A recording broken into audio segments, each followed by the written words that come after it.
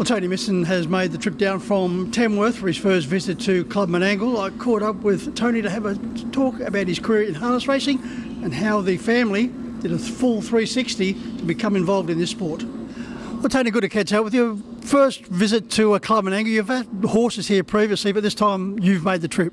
Yes, Mike, I'm a bit of a bushie. I don't like the traffic, so I usually fudge my way around it, but this time I thought I will have a roll of the dice and go. First impressions? Yeah, it's cool. Yeah, I'm really eye-open to what I expected. Beautiful, beautiful amenities, yeah. I hope you had earplugs in the trip down because you've come down with Darren Elder. He can talk, that fella. Yes, he knows a few stories. As I mentioned, a full 360 as far as the Missen family is concerned. We go back to the 30s and 40s with greyhounds involved in the family. Yes, my grandfather, Bill Missen, or William Keith, as he was known in them days, he was a very successful greyhound trainer, big punter, and always wore a suit and a pork pie hat to the dogs, trots or gallops, anything. That he was the best dressed man on the course. Your wife's got the greyhound bug as well? Yes, she started training them. Well, I trained the first one, and I was hopeless. Anyway, the stewards come around and seen it in a 44 with a chaff bag in there, and they said, "You can't do that, Mr. Missen." So my wife took over and got a Mickey Mouse kennel built, and she was very successful. Now, apart from the greyhounds, you went from that particular part of the racing industry to become a jockey. Yeah, in the younger days, I was apprenticed to Merv Corliss, a bit of a legend in the Tamworth area.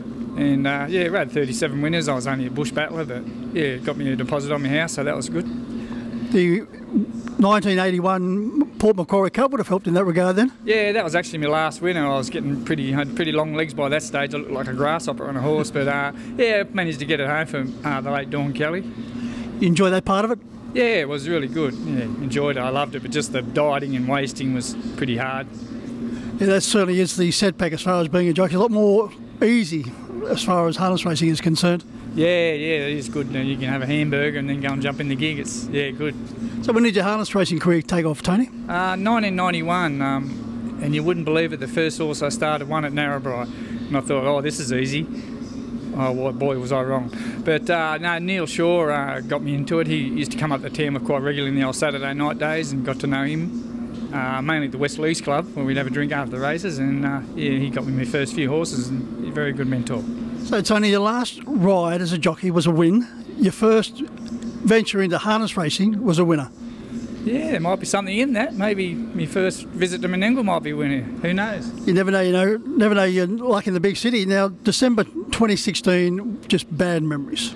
Yeah, that was a bad night. It was the last race at Tamworth, I think, on a night meeting, and I was on one of the favourites, a horse called Terranish, and she used to pull ferociously, and I'm in the 1-1, and she eventually choked down and collapsed in the middle of the race, and yeah, 3 or 4 fell, and I got hit in the head with the gig and knocked me out cold. First time I've ever been knocked out, all the football and that I've played. But yeah, they flew me to John Harner, but yeah, it all fell back into place. You certainly didn't muck about. A shattered pelvis, a broken shoulder, a broken collarbone. As you said, you got knocked out, so did you remember much of it? No, I remember, the last thing I remember was seeing the horse's tail, and I thought, geez, where am I going to go here? I was worried about it kicking me, and that's the last thing I remember. It must have been when the other gig hit me in the head, because that's the last I remembered, and I woke up in the back of the ambulance. Did you decide to give driving away at that particular stage, or just ease your way out of it? Nah, I couldn't wait to get back in the gig again, but I mean, I'm getting a bit old now. So I'm 61 now, so I only drive at the trials. I might drive one every pancake day. Yeah. And your wife Joy is now joining you in that particular phase of the industry. She's jumping in the sulky. Yeah, she rates herself as the oldest concession driver in New South Wales. She's 50, so... But no, she's loving it. She'll get there. It's a wonderful family sport. Oh, unbelievable, yeah. My son Daniel owns a few of the horses, and he's a successful caller and that, so it's really good, yeah. Yeah, I'm going to get into his career in just a moment. You mentioned rugby league. What position did you play for and who? Yeah, fullback, yeah, or winger. Just, yeah, I didn't like the big fellas too much, but I was only a little skinny fella, but no. I had a bit of a story there if you've got time. Yeah.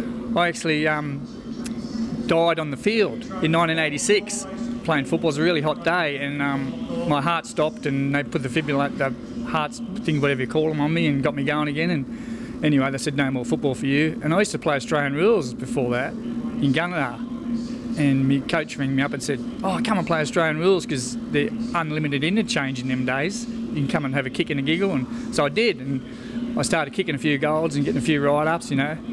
Lazarus back from the dead. And anyway, I hear this big knock on the door. couple of weeks later, be a couple of months later, getting towards the end of the season, it's my rugby league coach. He said, "What is this? I hear you playing bloody... I've been reading about you in the paper." And I said, "Oh, no, just kicking the gig." He said, "Well, you better come down and train on Tuesday and Thursday. You're on the bench on Sunday." I didn't have the heart to tell him the Australian Rules Grand Final was on the Saturday. So I played one hit, got drunk, had to get the coach's wife to drive me back to Tamworth. And you wouldn't believe it, won the rugby league one on the Sunday. So I won 2 first-grade grand finals in 2 days, so that's pretty unique. Certainly unique, that's outstanding, congratulations on that. But the bad fall at Tamworth, followed by being pronounced dead on a football field, it's just good to see you here, Tone. I've had more lives than a cat, they tell me, but no, I'll keep bouncing back. Yeah, you mentioned your son, Daniel.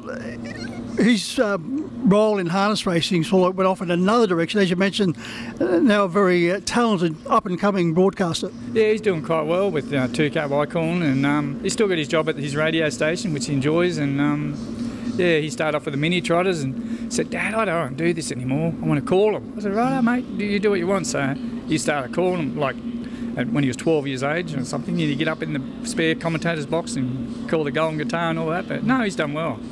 Well, like the entire family, Tony, he's got a foot in each particular part of the industry, the greyhounds, the thoroughbreds and the harness racing. Yeah, well, my brother was a successful driver too, but he's a bit sick now, but he was a good driver too, Peter. And you spent a lot of time with Australia Post for your full-time job?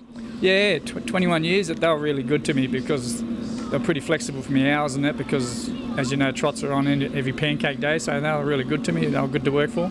You were able to keep your hand in as far as the thoroughbred industry was concerned?